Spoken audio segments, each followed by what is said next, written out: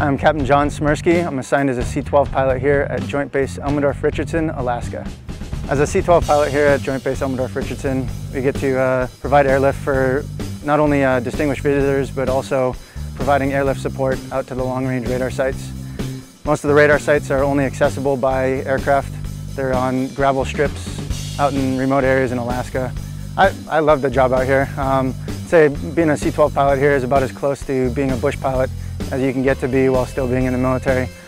And you can't beat getting to go out and fly and you know, see the scenery that we do, see the area. There's plenty of places up here. I tell them that, you know, you pay good money to go see, and by getting to be a pilot up here, get to go do it on a daily basis as part of the mission. Just can't beat a good day of flying.